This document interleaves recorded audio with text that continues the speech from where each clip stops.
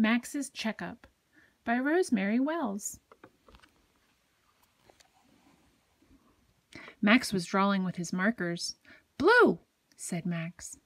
"Louise is coming. We will play with her doctor's kit," said Ruby. "Ding dong! Louise is here," said Ruby. "Louise, this can be our doctor's office," said Ruby. Ruby said, "I will be the nurse." Louise said, "I will be the doctor." The girls looked in the kit.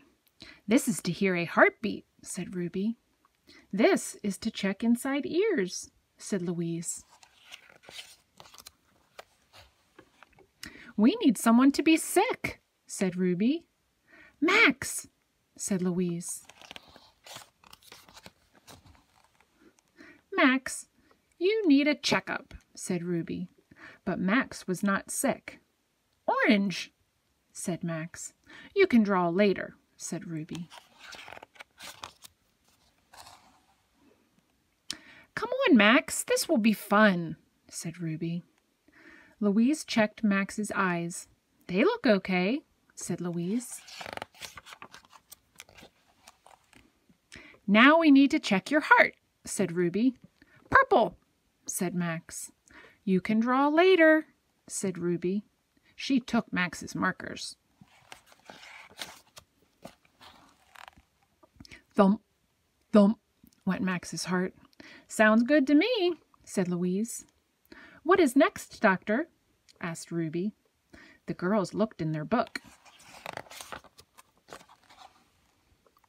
Max tried to leave. Ruby said, "Come back. We want to check your knees."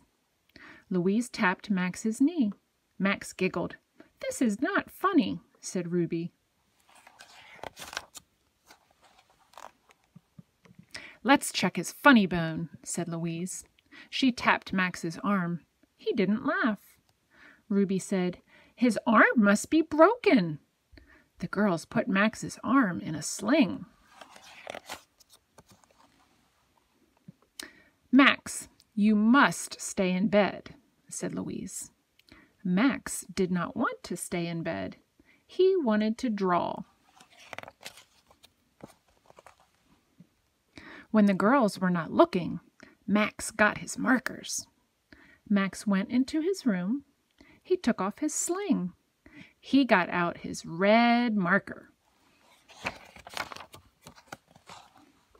The girls found Max. "Oh no," said Ruby. "He has chicken pox," said Louise. "Red," said Max.